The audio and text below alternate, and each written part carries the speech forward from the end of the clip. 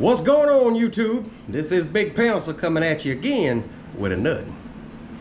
I can't remember if I've done a video on all of my mounts or not, so I'm gonna take you around and show you all the mounts that I got in the house. You know, I've killed a lot of nice bucks over the years that I wish I would have got mounted, but you know, Mom and Daddy didn't have a lot of money, you know, coming up when I was younger. I killed a lot of the nicer bucks that I killed, so I just got the memories of them. But, you know, we had dogs to take care of, bills to pay, so I understand, you know, wasn't no big deal. But when I got old enough to start mounting a few things, I mounted some stuff. And I'll take you along and show you what I got. I've got a couple of new ones that I just got. Well, I got one real new one. I ain't had it but about a month or so now. So, let's go along and show you what we got here.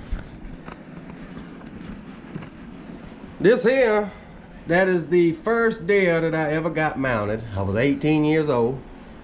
I killed him down at my dog club. He is a 10-point, full velvet. And, you know, this buck here, it was the second Saturday of the season. I was down in the swamp, one of my most favorite places to be, down there in the middle of the creek. And just so happens, our dogs jumped it up and run it straight to me. I mean, they was trailing. I could hear them trailing for a while. And finally they got up there and he just had enough. He was laying right on the edge of that creek. He probably wasn't laying 80 yards from me. And just when they stepped on him, he jumped up and run straight to me. And I threw the gun up, shot, missed him the first shot, and then had to whip it around the tree that I was sitting next to and shot him again on the second shot, and he folded right up. Let's see, you can actually see the buckshot pellets in the back of his neck right there where I shot him. He didn't take a step. Once I hit him, he was done. But, you know, I got him mounted from a guy that done it kind of on the side. He did a real good job. You know, I like the way it turned out. But, you know, that was my first one that I got done up. And then the second one that I got done up was the big boy here. This is my Big 10. I killed him on Thanksgiving Day. Probably, that's been 5 years ago now, I believe, when I killed that buck. I foot jumped that sucker up. Me, my daddy, my brother was all driving at our dog club. And another good friend of mine was, he was less than 100 yards away from us, and that was the end of the line. And a guy had already walked in there and walked that area before, and he had to walk within 20 yards of him, and he never moved. And I just so happened to step right on top of him. That sucker was in some broom sage in a field about, you know, I'm 6'2", and it would have probably come up to here. You know, waist high broom straw. I don't know how I didn't see his horns, you know, laying up in there. But that sucker jumped up right underneath my feet. And I'm gonna tell you, when you get one that big jumping up like that in front of you, it's an adrenaline rush. One shot, boom, he cut a flip. I was so jacked up, went to hollering and stuff. You know, everybody else couldn't see him, of course, till they got right up on top of him. But you know, that's probably one of my biggest bucks that I've ever killed. I got him scored at the Grand American, not the Grand American, the Sportsman's Classic they have every year down here. I got him scored, and he come up at 121 inches. I said, yep, 4 inches too short, the story of my life. But, you know, it is what it is. He's still a nice buck. I don't think anybody would have passed up on him. And this one here was probably, this is one of my most favorite bucks that I got on the wall. You know, he might not be much to look at point-wise. He ain't but a 7-point. He's got some little rinky-dink points and stuff, but this is the first buck that, or the first deer that I ever killed on a drive with Callie, with my youngin', Little Slim. It was the first one that I ever killed on a drive with her, dog driving, you know, man driving, anything with a shotgun. And I killed that buck, a 6-point, and another knothead buck after that. I killed 3 that day, and that's actually on one of my videos. Y'all seen me kill this one if you watched for a while. But you know, I went ahead and got him mounted because, you know, that memory means more to me than any scoreable point that you could ever have. You know, I got this one and that one done by the same guy, and they do a real good job. Cordres, I think he's out of Charleston. is where they are from. But yeah, they do a real good job on the deer head mounts. And you know, I don't know how much he weighed. He probably would have went, you know, it was late season. It was like the last week of the season. He might have weighed 170 pounds. I think he was right around about 170 pounds. And that one there was probably 180 or so. You know, they don't get real big around here until you get a real big fat old buck and get one over 200 pounds. That's one thing I have not yet to do. I've killed a lot of them over the years, but I've never killed one over 200 pounds. So I guess that's my next bucket list there to get. All right, we're going over here to some of these fish. This is actually the newest one I got. This is a shell cracker that I caught out of Santee.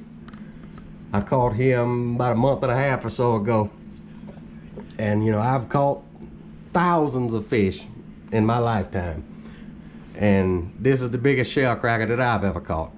You know, I weighed him, he was 2 pounds, 8 ounces. He was right at 2.5 pounds. And I took him to the guy up here in Columbia, West Columbia up there, and got him to mount him for me. It took him about a week and a half, and he called me and said the fish was ready. And he did a real good job on him. Yeah, that's my newest one that I just got back. But he's real pretty. I had to get him mounted. I don't know if I'll ever catch another one that big. Then I got me a bass. I don't know if you can see him. He's up there kind of high on the wall. I caught that bass when I was 8 or 9 years old. Caught him on a Zebco 33 with old Zoom U-tail worm, pumpkin seed firetail. You can't beat them. I caught that thing on a Zebco 33 that had 10-pound line on it. And we weighed him, he was 9 pounds, 11 ounces. He was right under 10 pounds. And Daddy got that one mounted for me.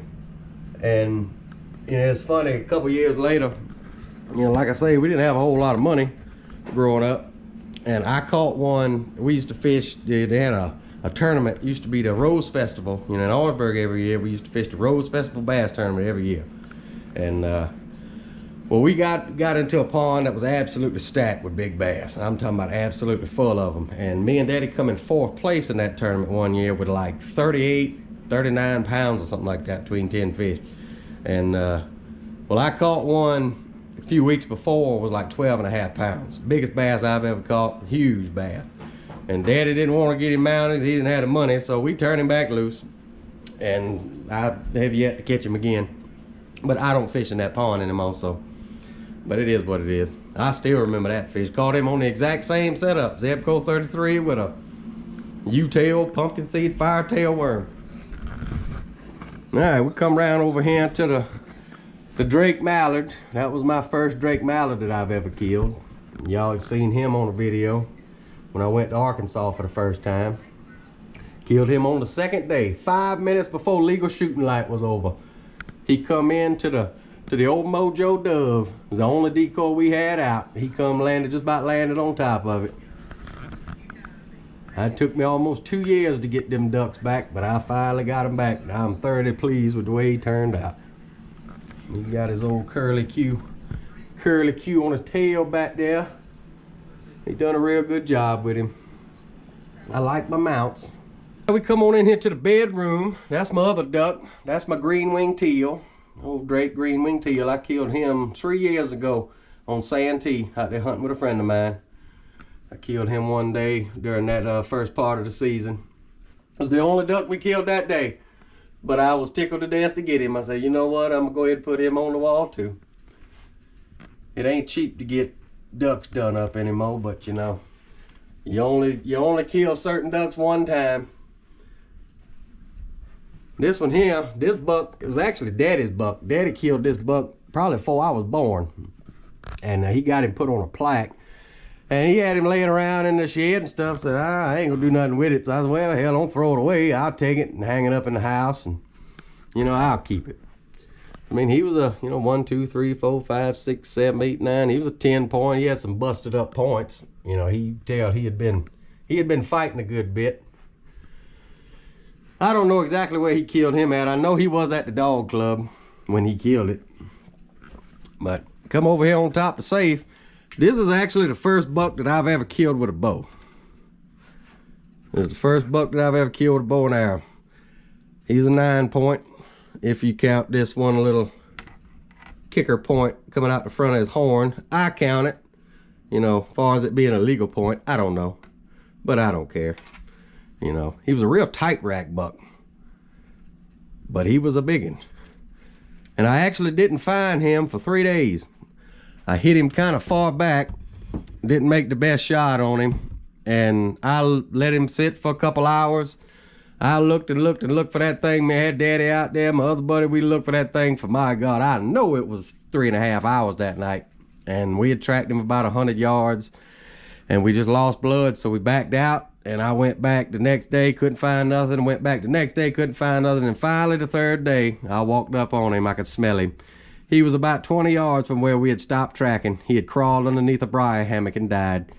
And so I was able to get his head, get his horns and all. But he was a right nice buck. You know, the first one ever with a bow and arrow. And this one here, that was one I killed last year. I got him on video. You know, that was the 9-point that I killed down there at my dog club with the old 1100 Magnum last year. You know, if he'd have had a little bit more mass to his horns, I'd have got him mounted, you know, a full head mount. But I just went ahead and done a home-bodied, you know, European skull mount on him. He was a real wide buck. You know, he was a right nice deer. Now I get a little something to put on top of the gun, see. Stick him back up there without knocking everything over. That's me and Slim out there on the river fishing. But that's all of them. That's all I got right now. The goal for this year is to maybe get one more buck to put on the wall and maybe another duck or two.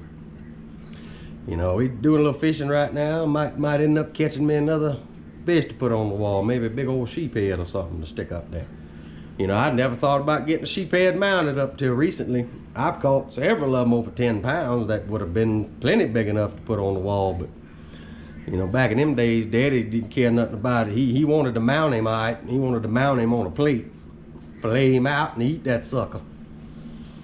But this is Big Pencil, and we will be back with another one soon.